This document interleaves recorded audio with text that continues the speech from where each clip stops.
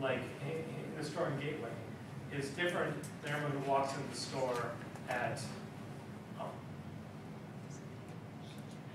Fashion Place or something, right? There's different sorts of people who go those different malls, right? So that would not be a random distribution either. But that's probably, if you wanted a good, a good distribution of your types of customers, you may want to spread it out like that. If you just took 100 people like Gateway, you may not get anyone from Fashion Place. Yeah, but so this is a harder thing to do if you're dealing with actual stores. If you're on the internet and you're some site like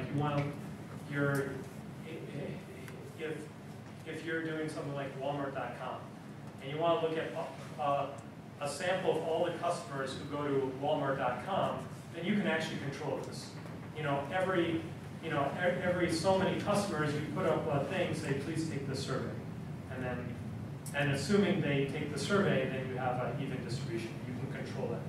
But with actual stores, with physical stores, it's a bit more difficult. Well, surveys have the problem that people self-select for them. Yeah. So there's other problems with surveys, and if you read, Zuan read Nate Silver's blog. Yeah. So he's talked a lot about the problems with surveys, how you can try and correct for that.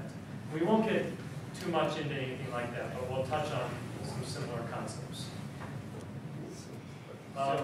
It's one of these nice events is that they have to be within these predefined things. It can't just be any arbitrary number, any arbitrary 10,000 people, or any 10,000 people. Yes. So I haven't done a great job of defining here, but it's a fairly complicated definition. But I'll just give you another example, right? So say you have the birthday here, and you also have the age, right? So any customer has a certain birthday and they were born in a certain year, right? So they have some age, or maybe to make it more continuous, you would say, what is their salary? Right? What's the salary of this person? How much income do they have? So everyone now has two coordinates. You want a distribution of the salary and of the birthdays. Right? So now if I just did intervals on the birthday, either maybe the people look like this, and the intervals here line up with the intervals here, but it could be that the people are random all over. Right? So I took a sample of people's birthdays, and I happened to have only the people with the low salaries. And I don't have anyone with the high salaries, but the distribution of our birthdays are. But I can have some event that looks like a rectangle. Right? A rectangle is described by these 4 different sides, and the VC dimension will be 4.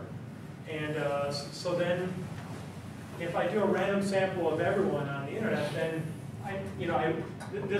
the rectangles count as these nice events. Any rectangle which has at least a p probability of having someone in it. I can hit each of the customer groups this way. So I bring this up not to kind of go through the details of this, but the point is that if you want to hit something like all of your customers, you can't define too many properties that you want your customers to fit into. But if you fit some small number of groups, then you can use some sort of technique like this.